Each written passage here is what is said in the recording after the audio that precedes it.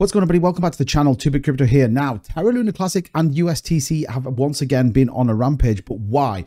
The big question, and we talked about it the other night on my video, is are we going to see further upside moves? Well, I might just have an answer for you in this video. So if that's something you're interested in, make sure you subscribe to the channel, turn that notification bell on, and if you're bullish on Lunk, smash that like button. That's how I know that you enjoy the content. With that being said, let's take a look at exactly what is going on in the global cryptocurrency market right now. So 1.65 trillion, just about 0.5% up. Coming out of the weekend is a good place to be. Bitcoin about 43.7. Now we did touch 44.2 earlier, has pulled back a little bit, likewise with Ethereum. But the good news, as we come down there, you can see there's a lot of green in the last hour. And as we continue down the list into the top 50 and just outside of it, we actually get to the 57th highest ranked cryptocurrency right now, 12.7% on the day. 1989 is the current price of Terra Classic. Look at the volume, 467 million with a $1.1 billion market cap. Now, why are we seeing such a rally once again? Well, we all talked about this pullback. It had a 250% move in the last couple of weeks, so it was always due to have a cooling off. What is even more exciting though is we are starting to see these further pairings over on Binance start to pick up some significant volume. So you can see there just under $32 million on the Lunk TRY pairing on Binance. Now, we haven't officially had any announcements of whether that will form part of the burn mechanism, but what we can say is the fact that we're seeing significant volume coming through, and if you look at the historical data, just to give you an indication of what that looks like, we are in the hundreds of millions worth of dollars on Terra Luna Classic volume every single day right now. And then when we get these bigger days, we do get a big spike in it. So I can expect the burn mechanism to be pretty big on this month. But what's everyone excited about? Well, we talked a little bit about this in my previous video. The paper job governance and the upgrade to 2.3 has been two major catalysts.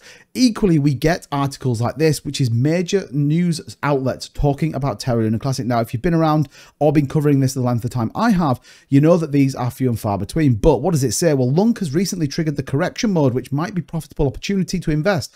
As the RSI still holds above the midline at 65, there's a hope of a bullish comeback in the coming week. The bulls will attempt to reignite the upward momentum and send the price towards the key resistance at that 3028, and if they defend, 30126. The price point might provoke strong selling efforts from the bears, and that's kind of what we expected, and ultimately therefore kind of what we saw over the last couple of days. But a very interesting bounce off the 618 fib gives us a definite movement to the upside, and we could even see this move in line with the market over the course of this week. Now, the other thing that's really driving momentum in the Luna ecosystem, and again, if you've been around for a while, you know the two things are fundamentally intrinsically linked, Luna and Luna Classic. There is continuation of build outs on Terra Luna. Now you can see there, look, Enterprise Protocol, as well as many others. Astroport really starting to do something different with that $10 million worth of liquidity being injected into it.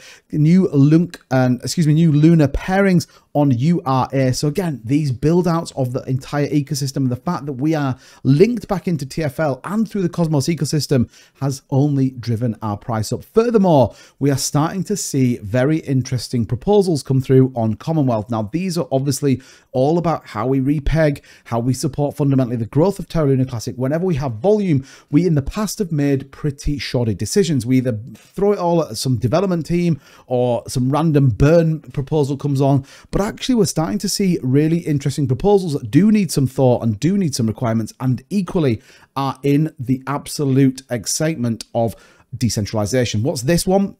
Well, this is the improve the DineCon. Now, the DineCon is ultimately the minimum commission mechanism that the validators get. Now, again, this decentralized aspect, we talk about pay per job that will be voted for by validators.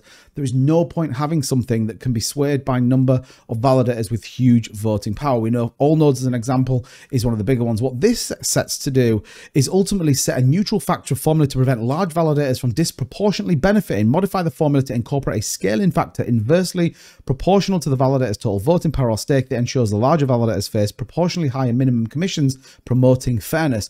And then where it gets interesting is actually that they will be then filtered into the community pool and the Oracle pool, as well as the burns as well. Now, interestingly, with volume, the burns will almost take care of themselves to a degree. Yes, I know we've got $5.4 trillion coins to burn, But again, this is all these little bits that start to come into it. For ages, we sort of didn't have anything. We just anticipated and expected all these build out and development teams were just going to fix it. Well, it turns out that isn't the case, and almost to the point where that isn't required. We actually haven't had any real team fundamentally running the chain now for probably the last couple of months, and we probably had our best few months, if not our best few weeks, in the last few months as well. So again, very exciting that we start to see these proposals and ultimately therefore going to support the narrative around Luna Classic. So what have we seen in terms of price action today?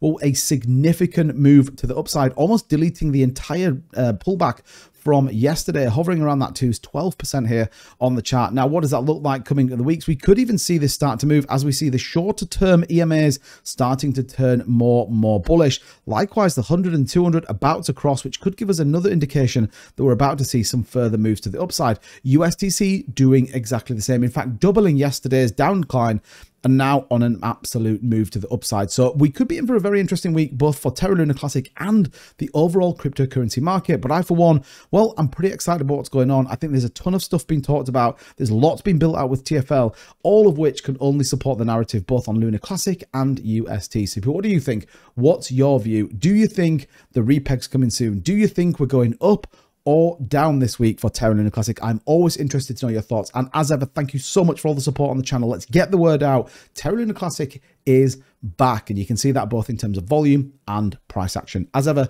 thank you so much for watching the video. Don't forget to subscribe on your way out. I'll see you in the next one. Bye-bye.